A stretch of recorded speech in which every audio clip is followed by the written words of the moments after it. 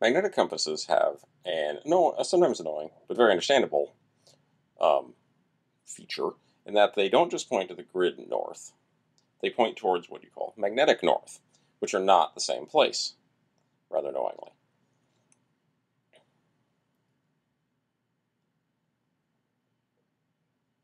And in fact, isn't the same place as it was last year. This chart shows how it goes from 1850 to the current day, but just between the turn of the millennium and next year, actually, it's moved a significant distance. So you need to look at the corner of your map and tell what year any declination changes are accounting for. Old ones are suspect.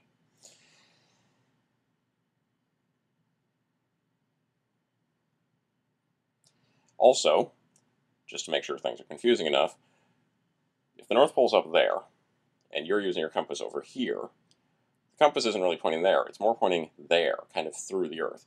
So, though these USGA compasses are actually very good world compasses, they will work anywhere, other compasses don't. They have problems with the tilt angle, and so with the needle diving and crashing into the compass boundary. So keep aware of that if you use something other than this simple USGI compass. Though your declination chart is going to be in the corner of every map you're likely to use. Some examples in order to understand how important it is to look for that. This is the declination changes in North America. Where we are, we're very close to zero, so it's easy to lose track of it, and I tend to be bad at keeping declination up. But within the U.S. alone, you can get 20-degree declination changes very easily, and to either side. This is the world declination as of just a few years ago. You can see it's extremely confusing, in fact, and so there's essentially no way to predict it if you're dropped at some random point on the Earth. This also has to do sometimes with local variations. There are mountain ranges or something to do with the molten core of the Earth. So you need to use the chart that's either look it up some other way or use the chart that's in the bottom corner of your map, the bottom right-hand corner. U.S. military maps are very convenient in that they show the declination chart to scale, by which I mean to 2-degree scale. Some other maps, for example, Soviet military maps, do not do this. They show it. They indicate which direction, but you have to read the numbers. They show all the angles at 30 or 45 degrees. The date on this one, by the way, is 1972, I guess, 1972. So this one is very suspect, but we're just using it for training.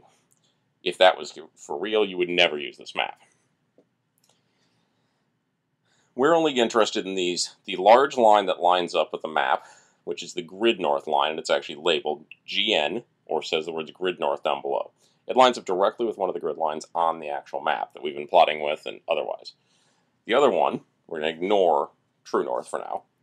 The other one is magnetic north. It shows the angle, and it actually lists the angle numerically as well.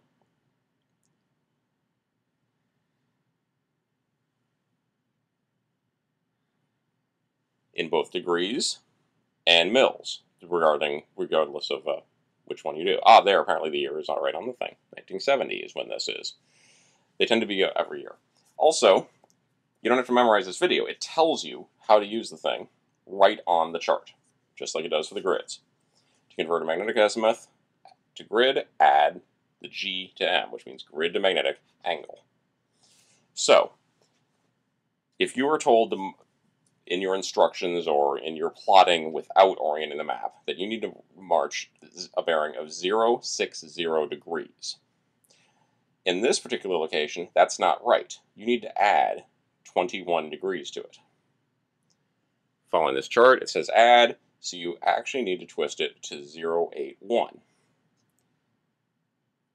And that will be the correct bearing for this particular location. Another thing you might want to do, which does contradict the video that I'll have to fix otherwise, is instead of orienting the map for plotting your compass by aligning it to any grid line, what you want to do is not as shown here.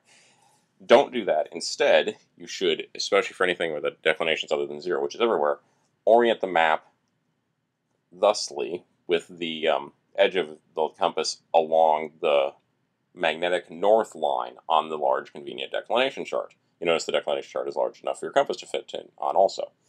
Then all your plots will be accurate.